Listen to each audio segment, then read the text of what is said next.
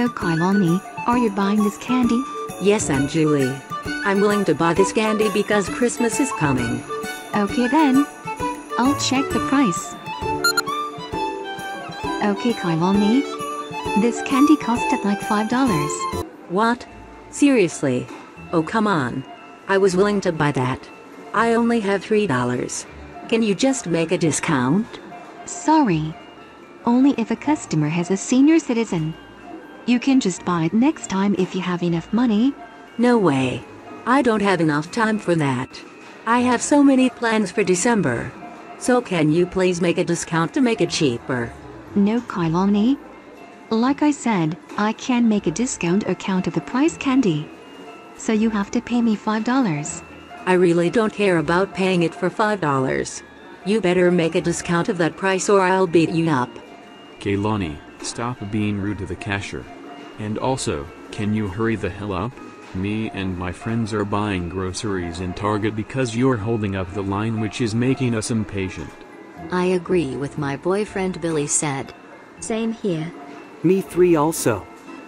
And if you're trying to escape with the candy back, we will call the security guard on you. I agree on what Alandi said. Yeah. So just get out of this place already. No. I'm going to say the final time.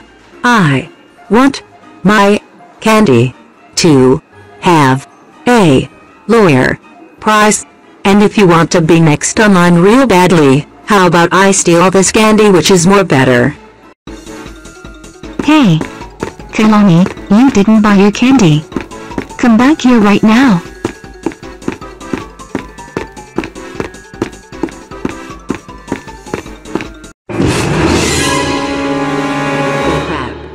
Looks like I'm screwed.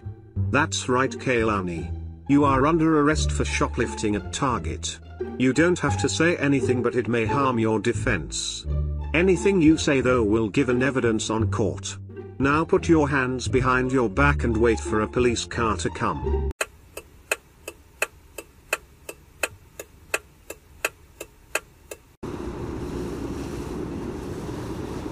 Wow, Kaylani.